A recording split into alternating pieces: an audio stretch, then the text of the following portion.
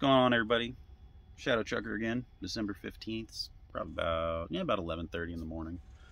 I'm actually in Kansas City right now, at one of our yards, doing my 34-hour reset. I've only been driving for 5 days, and my 34-hour reset ends tomorrow at 1:40 in the morning. So I'm going to get up early and take another load and get my ass moving to get more miles, because I'm only working until at the latest Monday, and then I'm going home and I'm going on vacation for 2 weeks. So I wanted to get that video to you guys at the end of orientation, but unfortunately I didn't get to do that. I got my truck assignment, and I was up till about 2 in the morning loading everything out of the rental car into this truck, setting it all up, getting my CB hooked up, all that good jazz. So I was up till about 2 in the morning that night. Was not about to make a video. I spoke with my DM, and she wanted to know if I was going to run, starting that night or the next morning. Obviously the next morning. I'm not running at night. I don't care for running at nights anymore. I don't like being up that late anymore. So the second day of orientation is just a bunch of, they just cover a bunch of stuff, like a lot of stuff. And you are actually there for the full day that day. The longest portion of the second day is the safety brief with Mike Cease. And he actually goes over that really well. There's a lot of safety stuff in there. You can get in trouble with some safety stuff, but safety is pretty, I'd say they're pretty lenient. Don't abuse that, but I would say they're lenient as, they give you a chance to explain yourself if something goes wrong. And they try to work with you to fix it. They don't want to fire you. They want to bring drivers in here and make them successful. That I do see that right out the gate. Even talking to my two buddies that worked here. No, one of them still does work here. The other one just went back through orientation again to come back to work here. He worked for about a year and then left to another company because they're paying him more. And now he's coming back here because there's a route close to his home to where he can drive, pretty much locally, essentially, and be home almost every day. So, yeah, the driver retention rate's very good. I think they said it's about, like a 60% turnover or something like that. It's a low turnover rate compared to the whole as an industry. The whole as an industry has like 100 and something % turnover rate. We are less than half of the industry's turnover rate at this company. A lot of the drivers that have been here have actually been here, 5 years or more.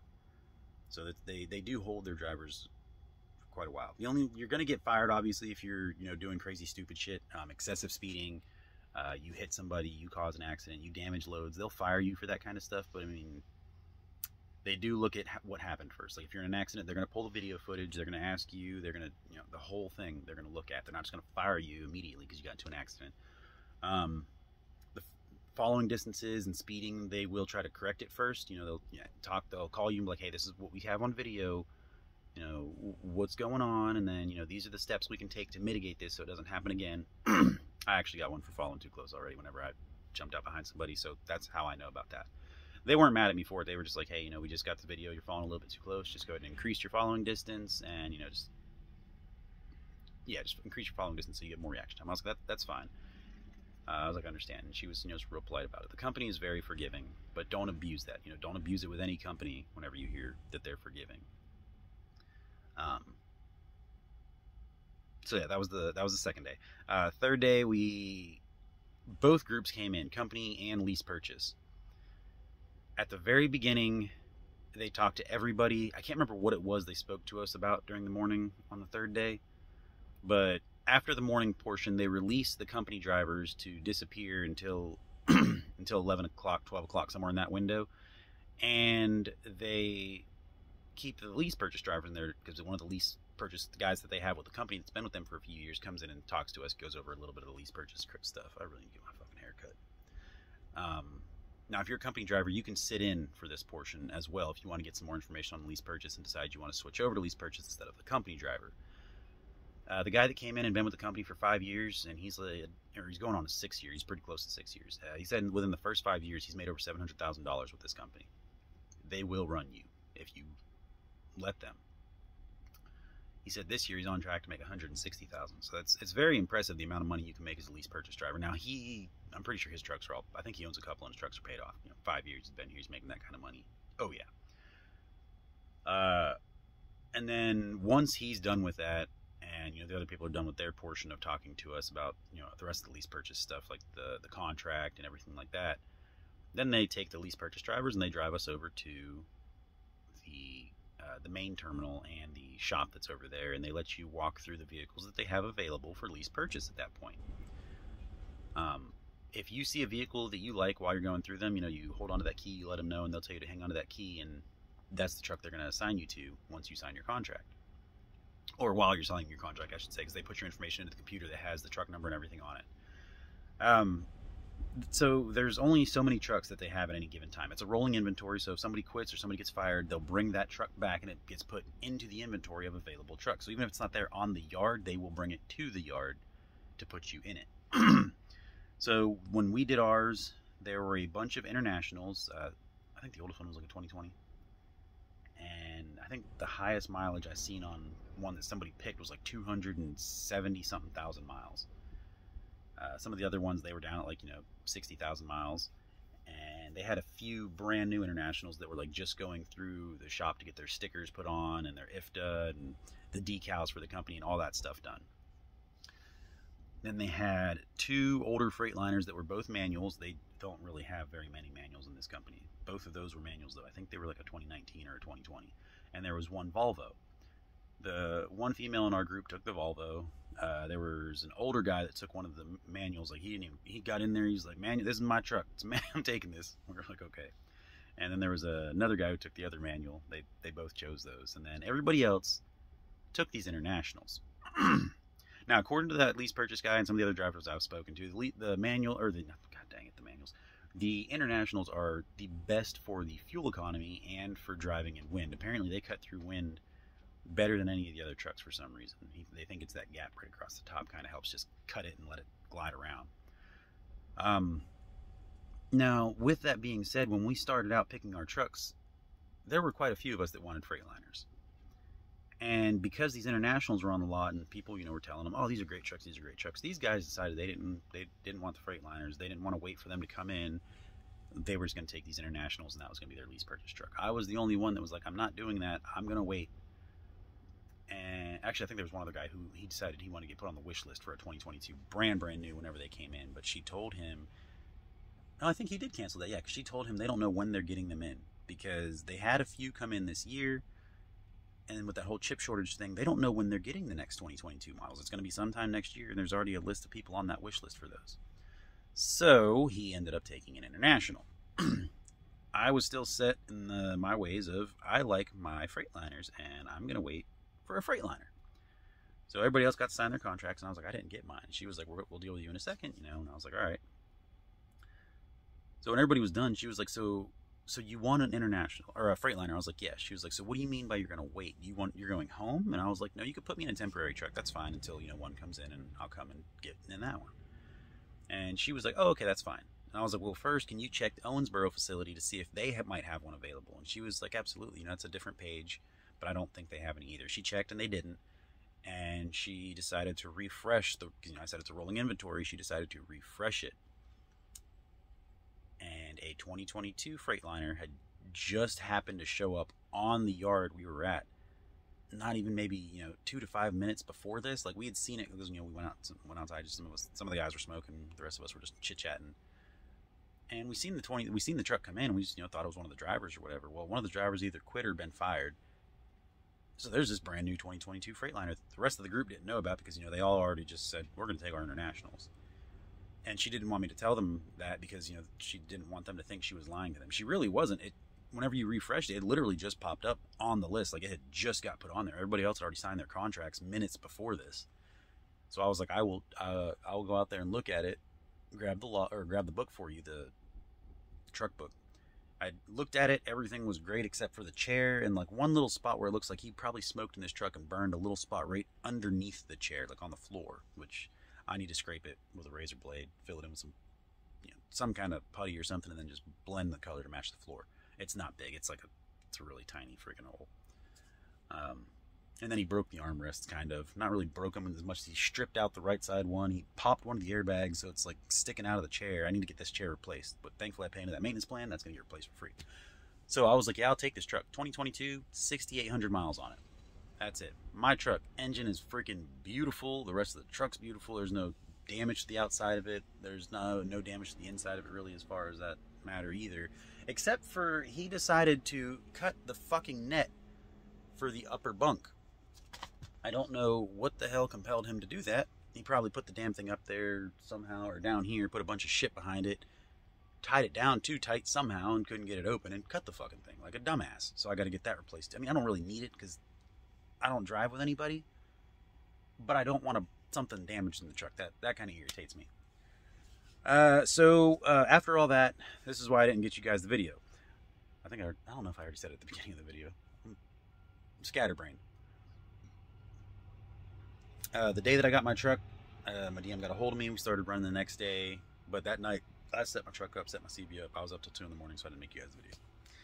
So the next day I get my load, but I told her to call me at 7 in the morning to give me this load whenever she got in. You know, as soon as she got in, I was like, go ahead, call me as soon as you get in, and we'll take a load. She was like, okay. She didn't do it, so at about 11, I sent her a message, 10 or 11, and she decided to call me then and gave me a load. So I didn't roll out till, 11 or 12, which that one kind of irritated me because it set the rest of my week fucked up, because I was running into the night every day after that because of this.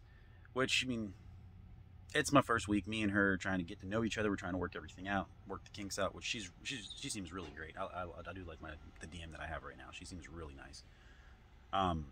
So we're gonna work that out tomorrow. Hopefully we'll fix all of this because I'll start running in the morning tomorrow as opposed to the afternoon. So for me running, we were trying to figure out how much money we could make and the miles and everything we could get. I've been running for 5 days. I ended yesterday for my 34-hour reset, and I already have over 2,800 miles. And the vast majority of it, like they tell us, it's drop and hook. I did 1 live unload, and that's it.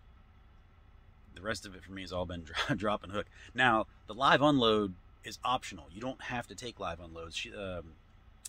The load that I was supposed to take last week on Friday up to Pennsylvania from...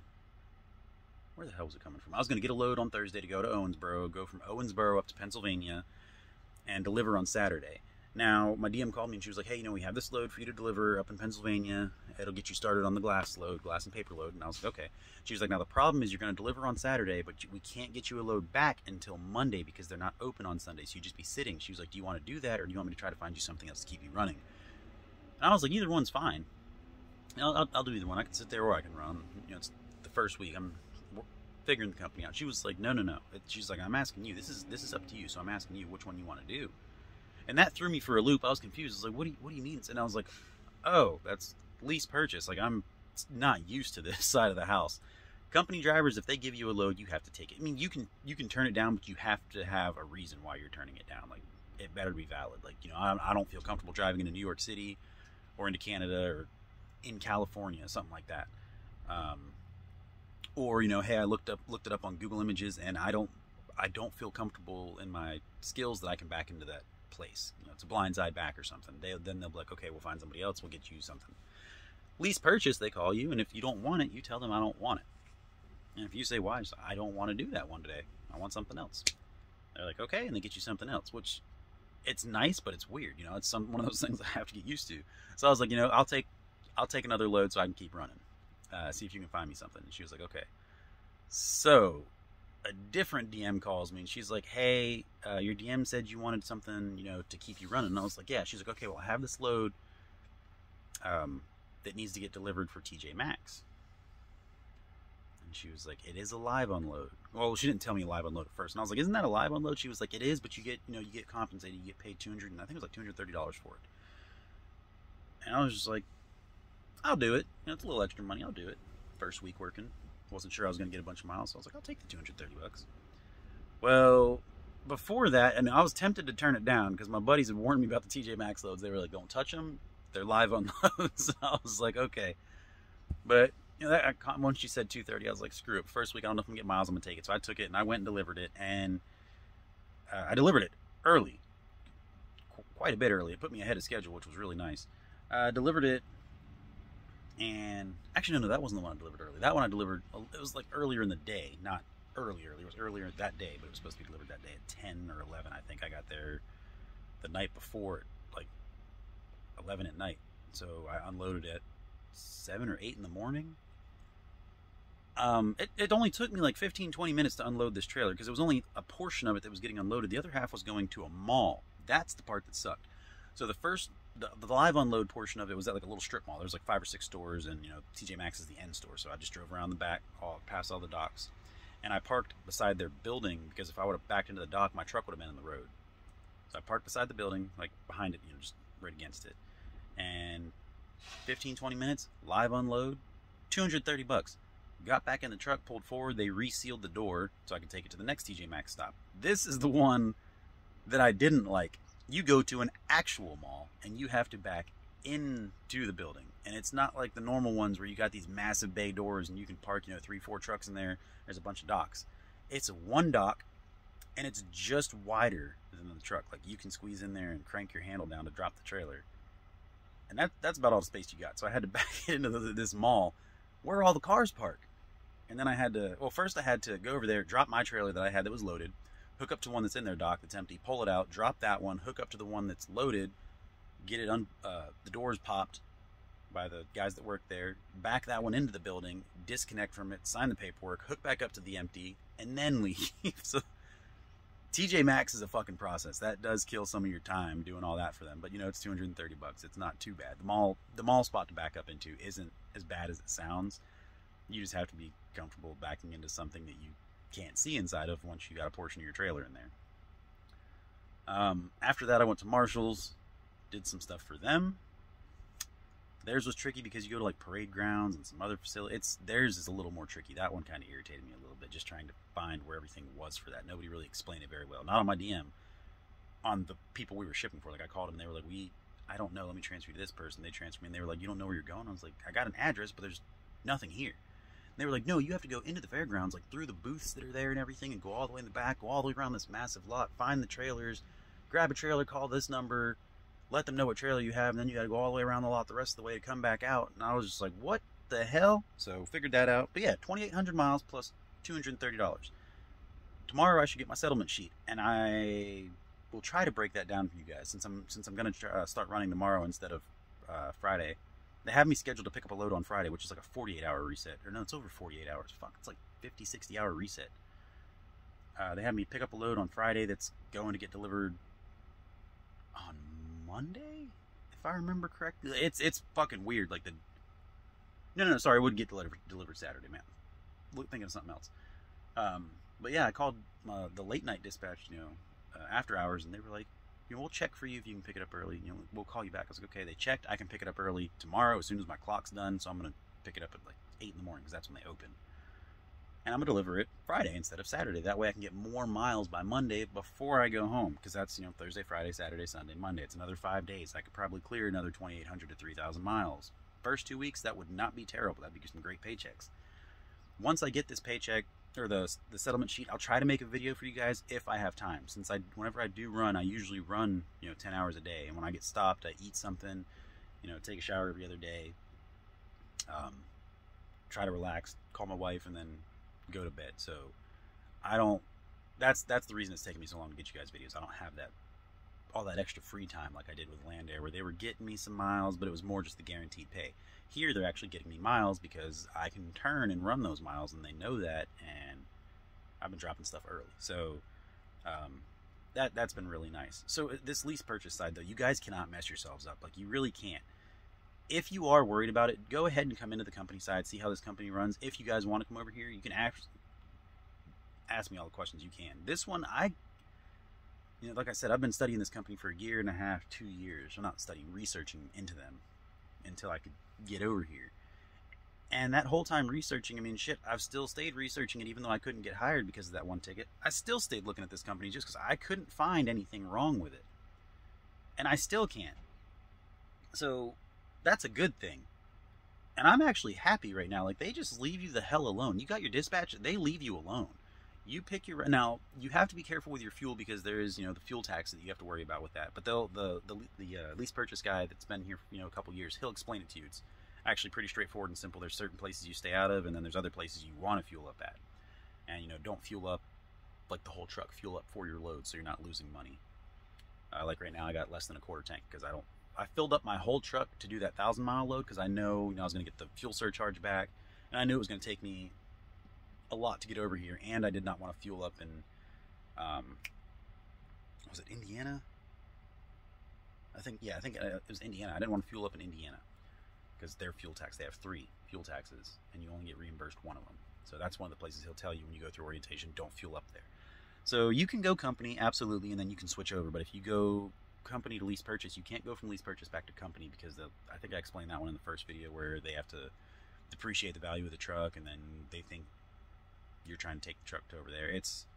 If I didn't explain it, make a comment and I'll re-explain it. But yeah, you can't really screw yourself.